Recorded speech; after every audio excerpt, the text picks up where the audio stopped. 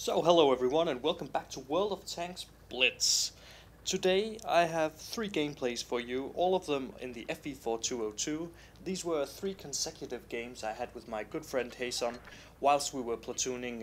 Actually it was, I think it was 3 or 4 weeks ago, something like that. Anyways, I have a few things I want to cover in today's video. First off is update 2.8, which was released not that long ago. There were some significant changes to the profitability of the vehicles, some significant changes to the repair costs of the vehicles, all of which were aimed at making the game, or at least initially, the idea that the players had gotten was that it was going to make the game a bit cheaper to play, at least credit-wise. But it turned out with the new provisions, it was actually difficult. It was difficult to make a profit. In most of the tiers, even some tier 7 tanks, which have high ammunition costs, were a real pain in the butt to drive. But luckily, Wargaming they stepped up. They listened to the great efforts of the combined World of Tanks Blitz communities across Asia, North America, Europe, and Russia, and they have revoked some of the changes, lowering some of the prices of the new provisions that were introduced. And I think looking at the changes they're gonna make, it seems to me that the changes they're gonna bring back a lot of the balance that was initially lost with the changes that were made.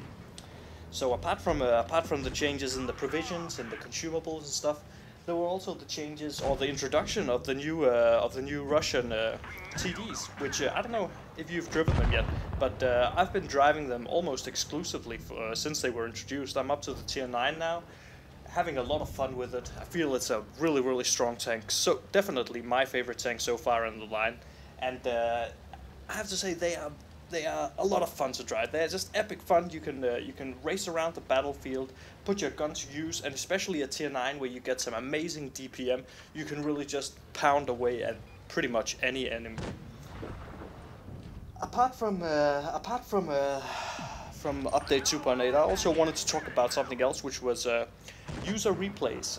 I'm gonna start. I don't know if there's an interest for it, but I'm gonna start showcasing user replays that are sent to me, and I'm gonna drop my email in the comment section here, so you can send the emails or send a link to them to the files where I can download them, and I'm gonna pick out the best ones and do like a video once a week of the best replay that I get submitted. Eventually, if it picks up, we're gonna start doing some contests around these replays as well, and I think that could be a lot of fun for people watching, and also maybe for people who think that my gameplay is not the right way to do it. They could show me how they play their tanks, and I really hope that I'm gonna get a lot of submissions for this. And feel free to start submitting straight away. I promise I'll be doing a lot of these videos if it turns out that there's an interest for them. So please do that. Another little piece of information is that I have started, or I'm gonna start streaming a bit more regularly. I've been doing so once in a while on TV through the Airshoe app. You can watch tonight. We have a clan event against Clan Loca. So I'm gonna be streaming pretty much all night tonight. So I hope you are gonna enjoy that as well. There's a link in the description below. Anyways, back to these gameplays. So this was the first game of these 3, and you could see that it was a first class, and I did some good damage. And this tank, I have to say this, I feel the FV4202 is like it's the secret weapon of tier 10. The hash ammunition and the good turret and the great mobility. I know the top speed isn't very good, but the mobility is simply excellent. And that just means that you can dish out damage to your enemies so easy, and the gun handling is just amazing. You can pull off the most epic snapshots. And like I said, this was 3 games I had in a row with Hason, and all of them were first class, all of them above 4k damage, and I don't think I would have been able to do that as consistently in many of the other tier 10 medium tanks. For example, the Object 140 and the T62A, who might be a bit more situational. I feel that this tank, with the changes they've made to maps, there are a lot of possibilities for you to use the small hills that have been introduced. use the great gun depression, use the awesome gun on this tank, and the amazing HESH ammunition, which is simply, I can't get enough of it. You can call me a gold noob all you want, but I simply love shooting HESH at as much as I can. So I could be shooting it right here actually, but you know what? It's not always I remember to switch it, and I think it takes some getting used to. That you always have to remember to switch the ammunition. You have to think about: am I shooting at spaced armor? Am I shooting at something that's at least over 200 millimeters of armor, where I'm not gonna be guaranteed a penetration with the HESH? All those things that means that I'm still learning to use the HESH, but I really feel it has some great potential, and it's definitely the reason why I'm so much in love with this tank currently. I think this tank is probably my favorite tank in the entire game, to be honest. Maybe there are some other competitors like the Comet, the E75. There are a lot of great tanks in the game, but I really feel this one you can carry your team epically. Even though it doesn't have great armor, you have more than sufficient. You can see the HESH here. Those 2 shots there, that was 900 damage. That was more than an IS-7 would be able to pull off on average. And it just shows you that you can really... The DPM might not sound amazing initially, but when you start using the HESH, you can really make a difference for your team, because, yeah, you know what, I think it's 460 average damage per shot. That's just simply amazing for a medium tank, and at 7 rounds a minute, you have way better DPM than, for example, the T62A or the Object 140. So you can see we've cleaned up pretty tidily here. I dunked my shots, get tracked, just start pounding away at his side. Now I loaded the adrenaline, and as you can see, this is before update 2.8 was introduced. So the adrenaline timer is still on 30. 426 on the IS-8, which just really shows how amazing the ammunition is on this tank. I can't tell you enough how much I love it.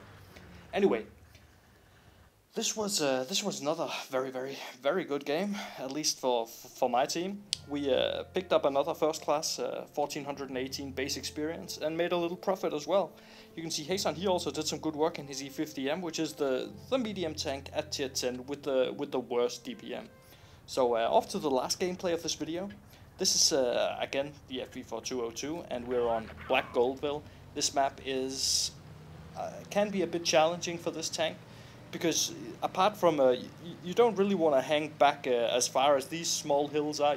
If you advance too far ahead, the enemy is going to be able to shoot your hull, and there are not that many small hills where you can hold down. I could go up to the caves, but I'm not used to fighting in the caves. I don't like fighting in the caves, so I prefer staying in this location or fighting in the middle of the map.